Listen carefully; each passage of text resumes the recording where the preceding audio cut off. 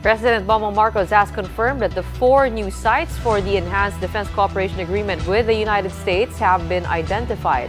Julie Baiza with the report.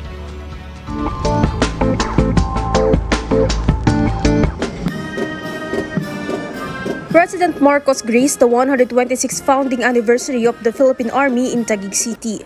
In his speech, Marcos said there is a need to recalibrate the government's approach in dealing with communist insurgency.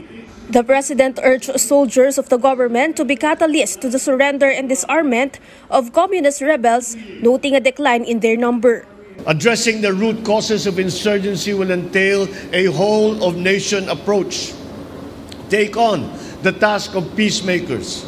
Work with national government agencies, civil society groups, the private sector, and the communities themselves in keeping the peace. Marcos also told the Army to continue strengthening its relationship with its foreign counterparts. Common security challenges necessitate a more concerted approach among like-minded nations. Share information, learn from the best practices in the region to make our military better. In a media interview after attending the ceremony, President Bongbong Marcos said the new sites for the Enhanced Defense Cooperation Agreement will be located in separate parts of the country, some being near Palawan, while others will be located up north.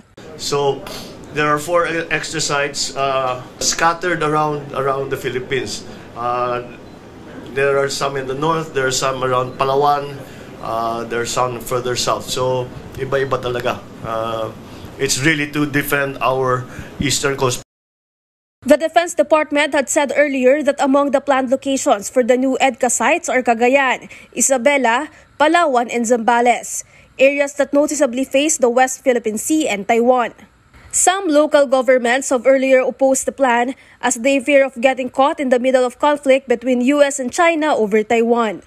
Yung nandito na sila, mag-i-stack, dito sila makikipag-gyera, dito sila ay mas lalong patay na po kami doon.